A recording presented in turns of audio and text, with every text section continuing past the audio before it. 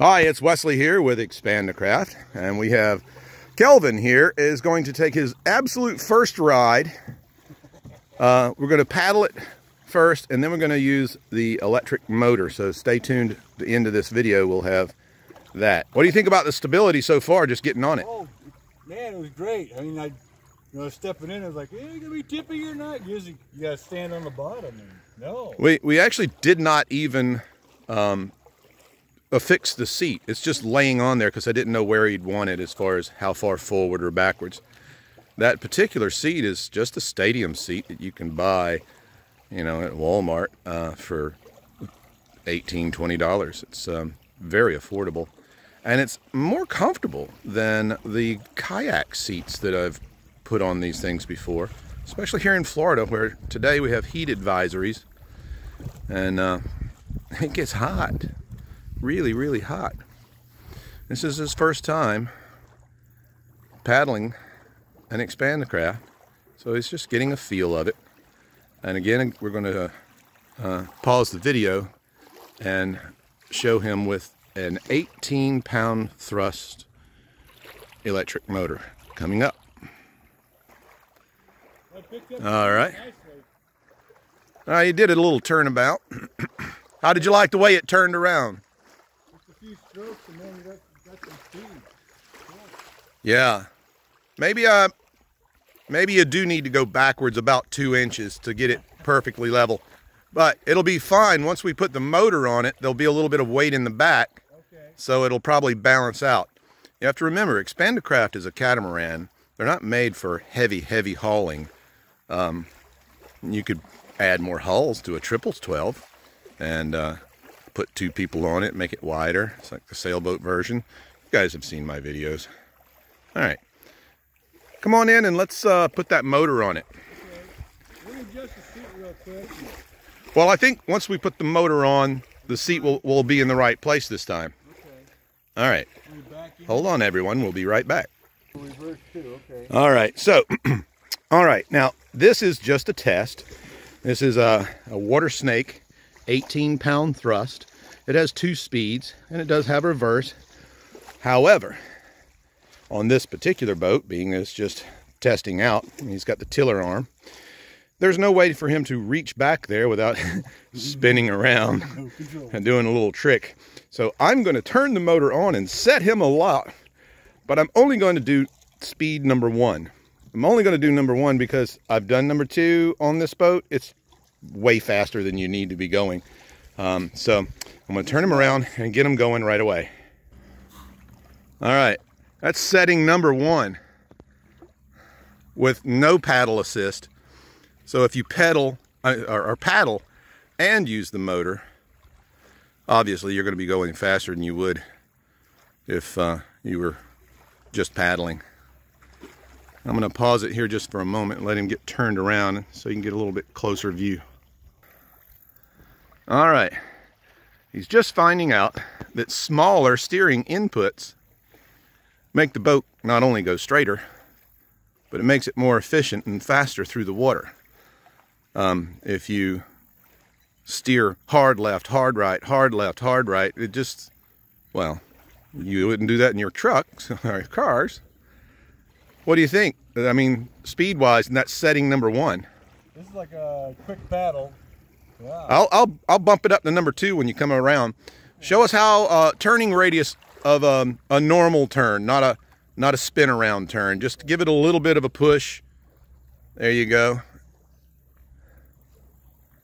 That's about a 40-degree angle on the motor, and we'll see about what kind of radius it has turning while strictly under power. Remember, you can put a foot control on the motor, and that way you don't have to have your hands on a tiller when he's going straight now. Got to come back around. Yeah, just come right back around in front of me, and I'm going to put it on speed number 2, if I can catch you. I don't know that we really need speed number 2.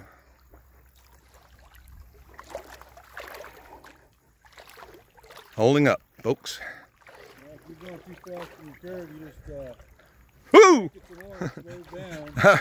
Let me see if I can get to you. I can't reach you from here, but maybe if you come by again, Come by again. or beach it, and I'll put number 2. All right, we're illustrating here. He's really experimenting with it. You're going to turn this thing tight. It goes slower because you're basically twisting the boat. You're not. It negates much of the forward speed, but it does turn in a very tight radius if you do it that way. There we go. Come right at me, and what I'll do is I'll stop it, put you on number 2, and send you right back out. All right. With some trepidation, we got speed number 2 here. I do hear a little cavitation. I'm going to get him to come around and we'll be able to see the speed a little more. Okay, here he comes. This is speed number 2 of an 18 pound thrust water snake. I don't sell them, folks. You just go to Walmart. I like Walmart better than Amazon. Now, this is definitely faster than you could paddle. And it's... Back a couple inches, it might actually ride a little quicker then. Yeah, I think we're pretty close to 50-50 there, but you're right. We could slide it backwards. Yeah, that's moving on. Now, that's got a 30 amp hour, 12 volt lithium ion battery, and that will last, I think, about 4 hours, and maybe longer if you put it on number 1 and you paddle at the same time. You'll go much farther, because with the paddle and the motor, if you do the motor on speed 1 and paddle, you get the same speed as speed 2, but not have to use up all that battery. He's going to come by. Yeah, just come by and do another speed run right straight past me. Yep. Now we get a little bit better speed here. He's in a straighter line. And I'll try to get out farther. I'm walking in the slippery boat ramp. Yeah, just go right in front of me here. And you get to... See, this is in relatively flat water, but these hulls are designed to take, and you can get a little speed. Must be catching some of the current here. Yeah, we're going against the current in this direction. But yes, that motor is cavitating a little bit, and it looks like the motor is tucked, so it could be adjusted and would be more efficient, even more so. Expandacraft. We'll do a little sum up here in just a minute. Need that 150 Johnson on here now. Yeah, everybody says that. All right, turn her into the beach, and there we go. A little more turning than is needed. All right, I'm going to rush over here and just cut the motor off. All right. Well. What's your overall thoughts? Yeah, it's really stable. You know, girlfriend's got an Old Town kayak, and this is stable. Turns quicker.